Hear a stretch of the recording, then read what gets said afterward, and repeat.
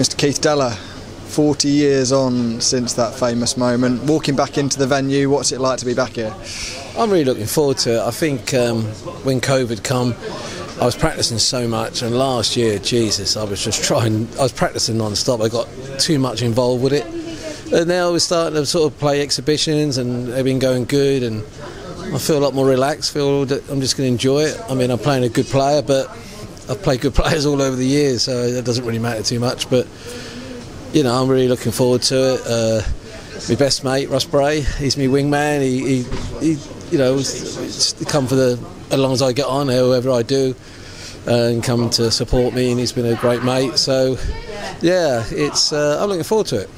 Talk about preparation with a lot of the players going into these games. Some will have thrown a lot of darts in preparation, some not so much. What's it been like for you?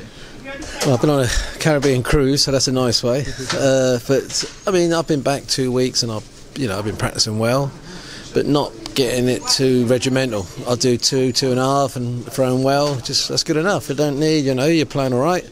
So I've just really got a more relaxed mindset this time. I mean, look, they're all good dart players, and someone has to lose, someone has to win. So I'm going really more of that mindset on this tournament, where I haven't got nothing to prove, and I think some of the others who are in the tournament that haven't really done anything big, it's more, they've got more to prove. I've got nothing to lose, really. Did you feel like you maybe put too much pressure on yourself last year to win, and going in with more relaxed mindset may help you this year? Exactly. I mean, I'll still be nervous. I mean, there's nothing wrong with that, but I don't think it's not life or death anymore. To me, this year I've got a lot of good stuff happening, some big promotions coming on. Look out, watch my Twitter. There are going to be some big nights with the big boys, and I'm just really looking forward to, as like Russ would tell you, just play me darts. If I play like I do when I do exhibitions with him, I've already been written off by all the experts, so, fair enough, that's their opinion, I don't mind that.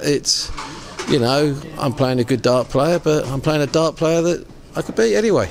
So if I win, fair enough. If I don't, shake hands and fight another day. What do you know about Mike? Because we've seen him on things like the Super Series. He's obviously played in Q School, but in terms of big stage experience, he hasn't got anywhere near the comparison what you've got. So what do you know about Mike going into this?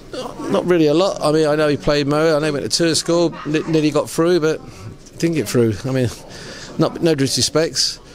The best players are playing in tour school. They're playing in the main. They're playing in the main tour.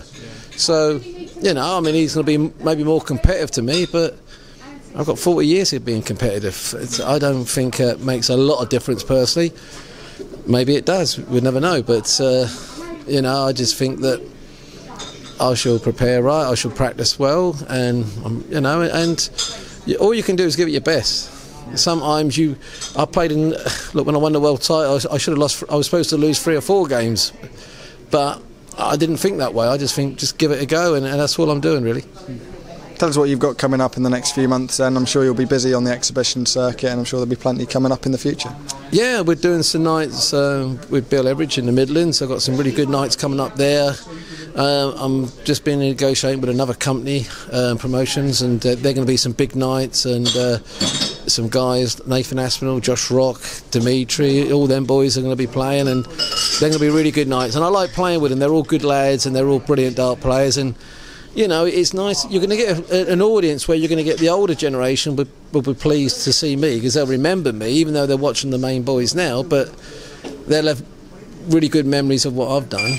And then you've got the boys that, hopefully Dave Chisnell, I want to get involved, because I love Chizzy. I think he's one of the nicest guys. And there's going to be some good shows coming this year, and why not? And it's just nice to be part of them, But I don't mind playing with some. If they ain't been world champion, I can keep saying, have you won the world title yet?